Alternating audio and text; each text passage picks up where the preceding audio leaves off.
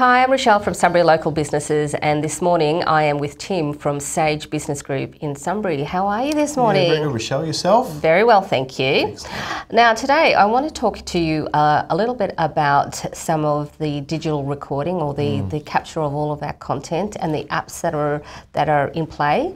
Can you tell me a little bit about that in terms of compliance? Yeah, I think what we're seeing now in digital age is more and more data. And data is our friend, it's also our foe. Yep. So data's everywhere.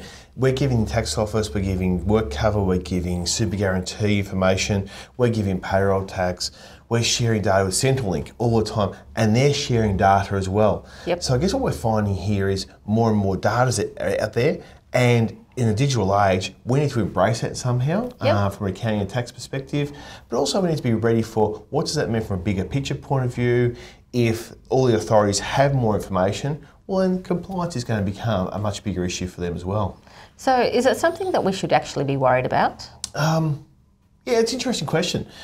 It's got that big brother feel because you've got a tax file number, you've got a date of birth, hello, here's my information. But I think the reality is we can only control the controllables. We can't go and control things that are outside of the domain. So what we need to do is manage risk. And how we manage risk is through use of appropriate apps, use of appropriate systems. All that sort of stuff can make a real difference to the way we address this changing landscape.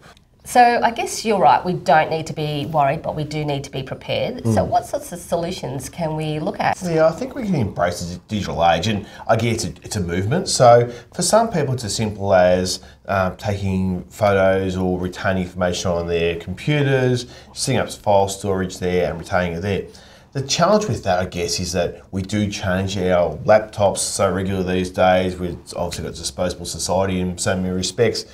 Things update. So we then also think that whilst that does work, you can then look at things like Receipt Bank is an option, HubDoc, these are sort of options around there.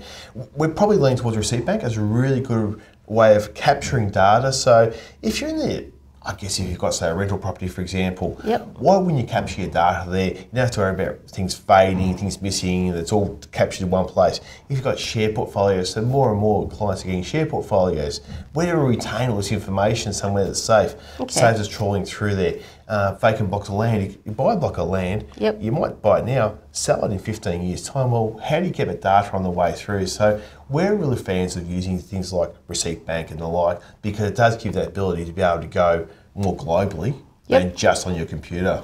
Is Receipt Bank for individuals as well as for businesses? Yes, so I think it's sort of been promoted very much as being something for businesses initially. But we think you can adapt it really heavily to individuals because we need some way of retaining data, our own data. So yeah, we're really into the idea of using it for individual returns.